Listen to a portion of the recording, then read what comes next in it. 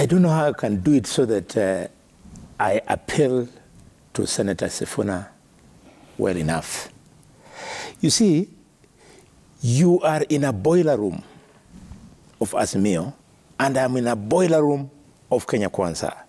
We've been given an opportunity to step out of the boiler room so that we go into a safe room where we can reason together. So once we have this privilege, we should do all in our power not to carry the boiler room behavior into this room. History is there to help us, namely my brother Sifuna.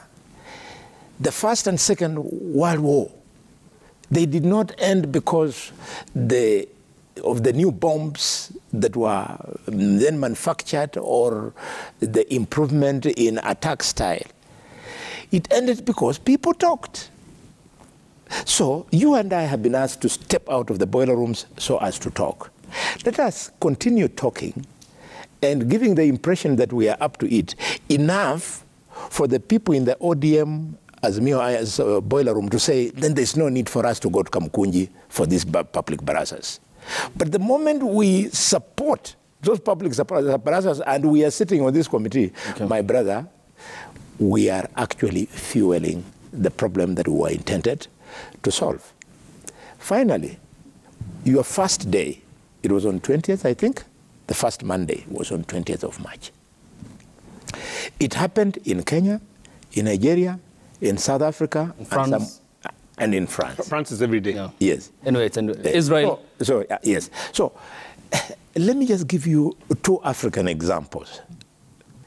The South African experience and the Kenyan experience.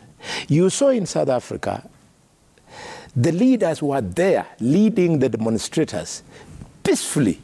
Behind the police. And the police was there. In front. In front. Correct. Ensuring that that peaceful procession was taking place. Here in Kenya, I saw with my own eyes, and I'm glad you were there, the leadership of Azimio was nowhere as our youth came to the streets and started causing destructions. The situation is so difficult, my brother, I beg you, because you are a father and you are a leader. The situation is so complex, the issues raised, that why was the police doing ABCD? The other side of the same question is, should have the police just sat there as supermarkets were destroyed in Kisumu? The question, yes, the supermarket went. The poor businessman had nothing to do with political grandstanding in the country. So the police might have been right. But again, we say they were not so right because then they were using excessive force. So you and I beg you, let us deliver something new instead of the usual rhetoric that we can do in all our public functions. That's not difficult.